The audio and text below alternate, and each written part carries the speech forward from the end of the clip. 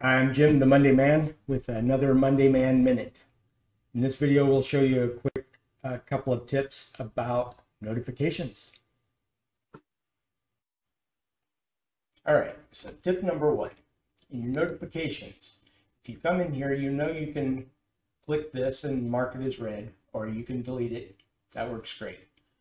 But if you have just a ridiculously large number, instead of clicking through every single one of them, you can come up here and mark all of them as read or delete all of them. Secondly, if you come down here and you go into Monday Labs, we now have the option to disable notifications, assignment notifications from automations. You can activate that. And then there's another one that they just added where you can delete additional automated notifications. That's it.